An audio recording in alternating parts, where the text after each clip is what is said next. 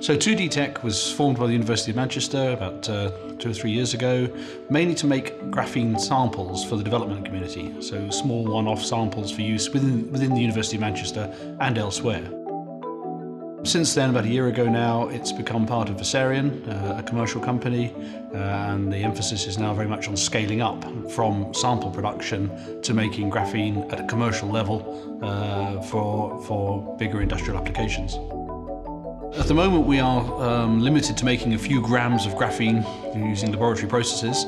We've been doing a lot of work on technology to find suitable scale-up routes, which we think we now have. So we're just in the point now of investing in equipment and putting in larger scale production capabilities. I'd like to think from about a year from now we'd be talking about hundreds of kilos, if not tons, of product a year, as opposed to a few grams a week. Innovate UK have been very supportive for us.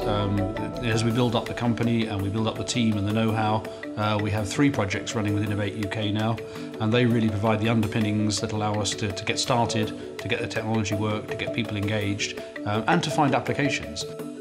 Of the 3 Innovate projects we have at the moment, 2 have end users, one in energy generation and storage for photovoltaic cells, and one in using graphene in thermoplastics to reinforce and strengthen thermoplastics. So the Innovate project funding has allowed us to get those projects going, get the team started, and to build on those.